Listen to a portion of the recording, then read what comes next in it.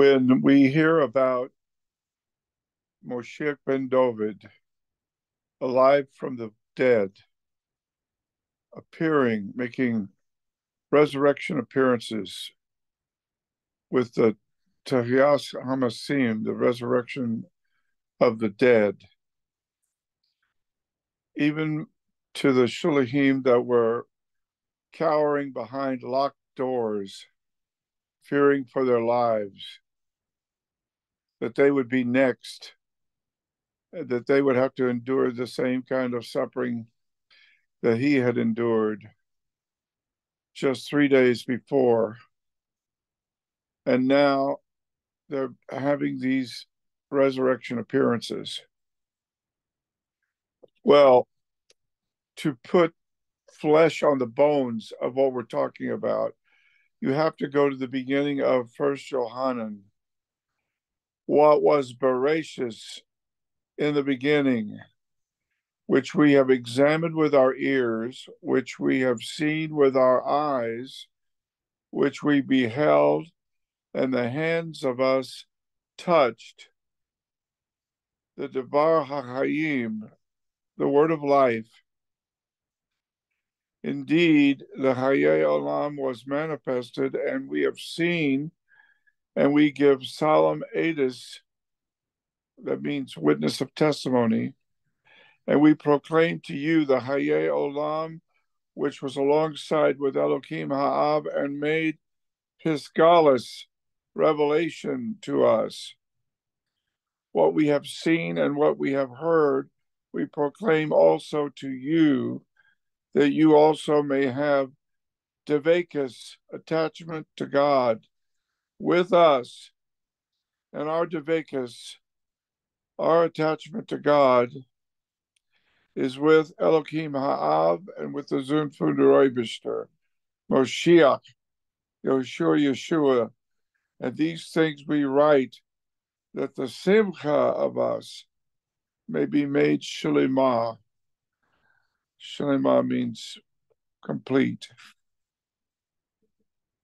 So in this first paragraph, he's telling you what was witnessed in the upper room, what was heard, touched, and beheld, seen with their eyes. Now, apparently these false prophets and false teachers that this letter addresses were not at all impressed with that. They thought that their knowledge and their prophetic gifting was such that they didn't have to feel at all second place to people like Yohanan, who at this point may be a very old man and who was right there and saw everything, witnessed everything. His eyewitness account ought to have some weight with people, but even today, people skim over this and it doesn't mean a thing to them. But if you look carefully at this book, you will see that a crisis has occurred. And it's actually in chapter 2, verse 19. It says,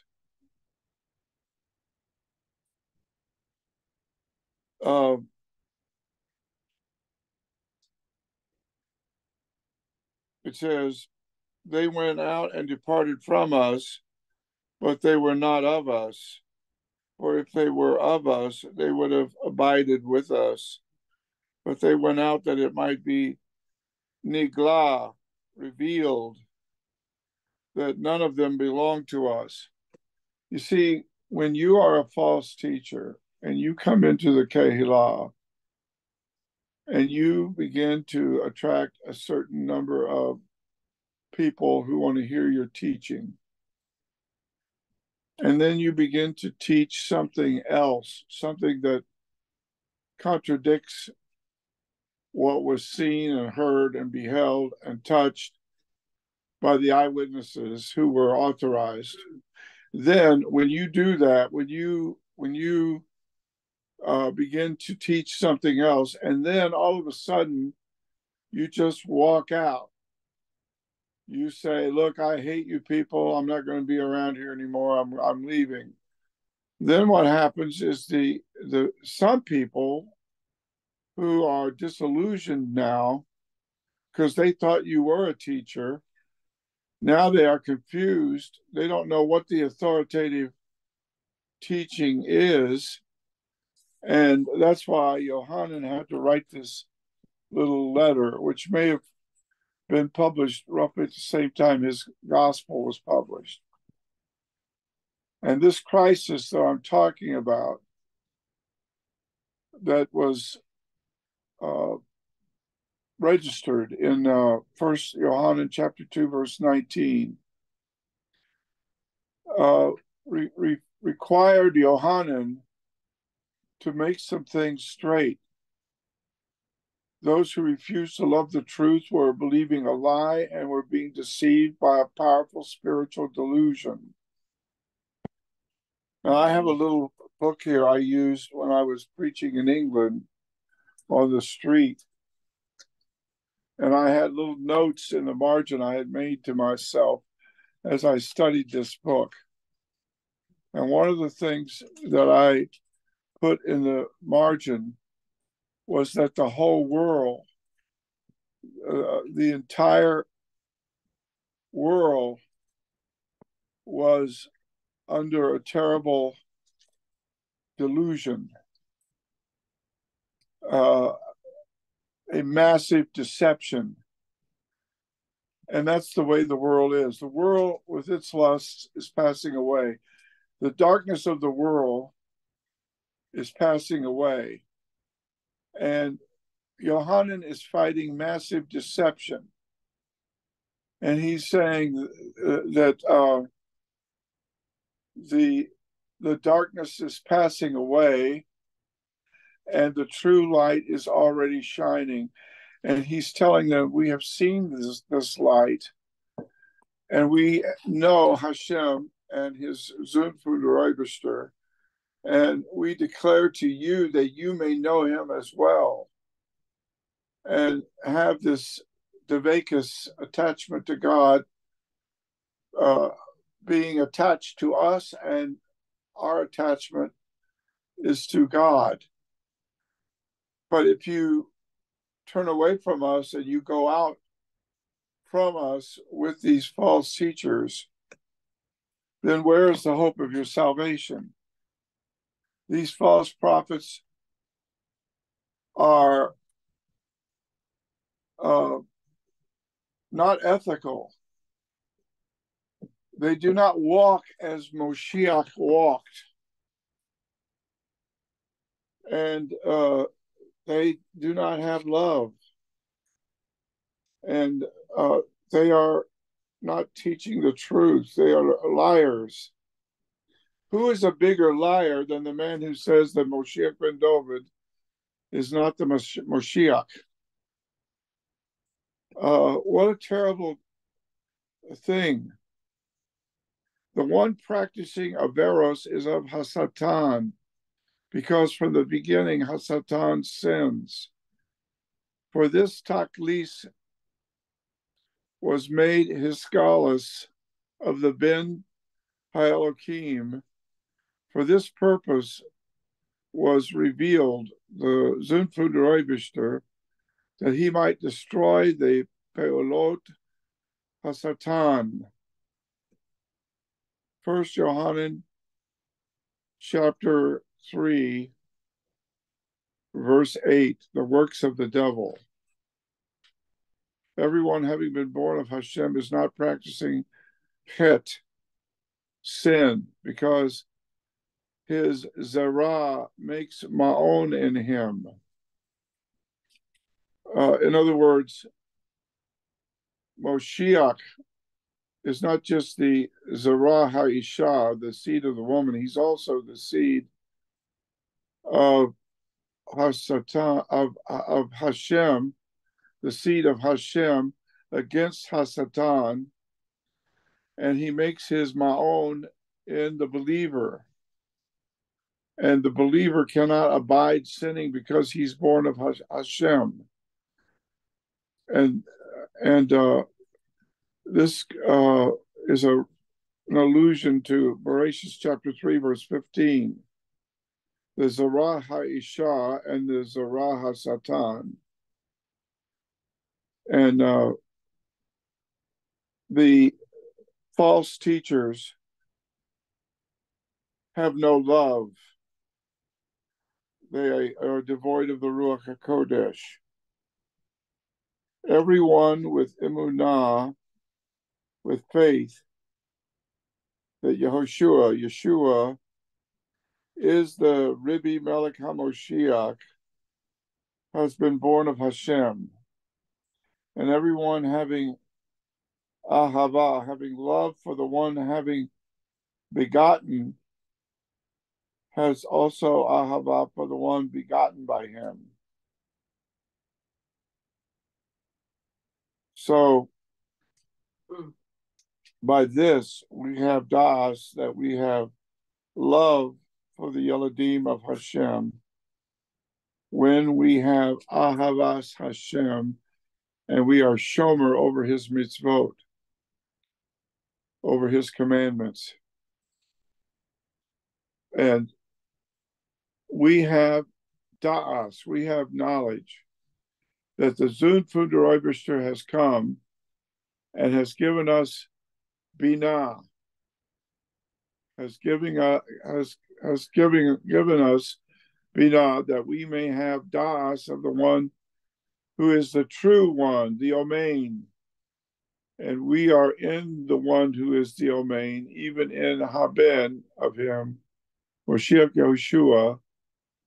This one is the El Ha'amiti and Haye Olam.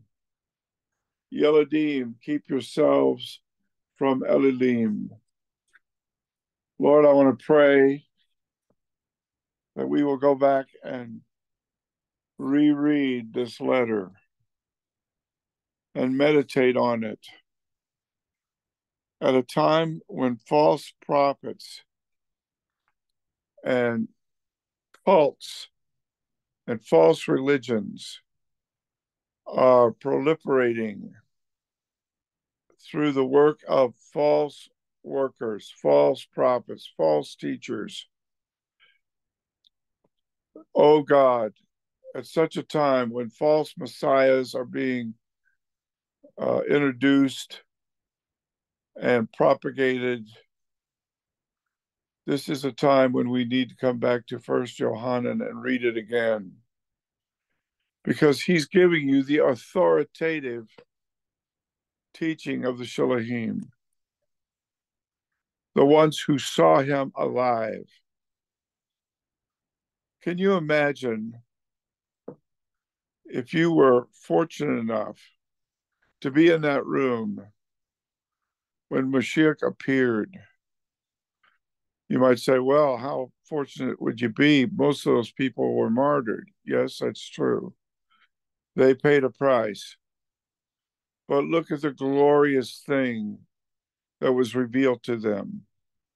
Look at what they touched with their hands and their eyes beheld, and they heard with their ears. The word of life that was with Elohim Ha'av, the Bar Enosh who came from the Atik Yomin, the Zunfun Deroivishter, the one who has the words of eternal life, the one who can give you eternal life. For God so loved the world that he gave his Ben Yochid, so that whosoever believeth in him should not perish, but have Haye Olam. Can you imagine? Yohanan was a fisherman, he and his brother. His brother was martyred, and the Lord kept him alive to write the Gospel of Yohanan, the Basuras HaGeolah of Yohanan, first, second, and third, Igrot Kodesh of Yohanan, and the book of Hiskalis, or Revelation. So he lived probably to be a very old man. And on the island of Patmos, he was exiled. And there he saw the revelation and wrote it down. Now, this man is in a position to tell you how you can know that you have Haye Olam. And he does. In this letter, he tells you how you can know you have Haye Olam. He also tells you the kinds of things that can throw into question your assurance of Yeshua's Elokeinu, salvation. And he's warning especially about these false prophets. And in a world that is proliferating false religions and false teachings, oh, how important it is to cling to this book. When I was in England preaching on the street, this was a little Brit Hadashah, the Novum Testamentum Greece, the Greek Brit Hadashah. I had it in my hands. I meditated on it. I meditated on it all the time I was over there. And I had it in my hand when I would preach at Trafalgar Square, wherever I was. And although people would throw beer cans or whatever they did, I had the truth in my hands, and I had a certain assurance, a certain boldness in the Ruach HaKodesh to preach this book. And oh God, we thank you for those days, and we ask you, Lord, to give us more days like that. Even in Brooklyn, even in the United States. And oh God, we pray right now for anyone who doesn't know you, that they will receive you tonight, that they will be convicted of their sins, that they will pray, Moshiach ben David, I am a sinner. I need salvation by grace through faith. I cannot depend on mitzvahs or my religiosity or my knowledge of certain holy books. Moshiach ben David, come into my heart, forgive my sins, take control of my life, and I will serve you and follow you all the days of my life. And everybody said, amen.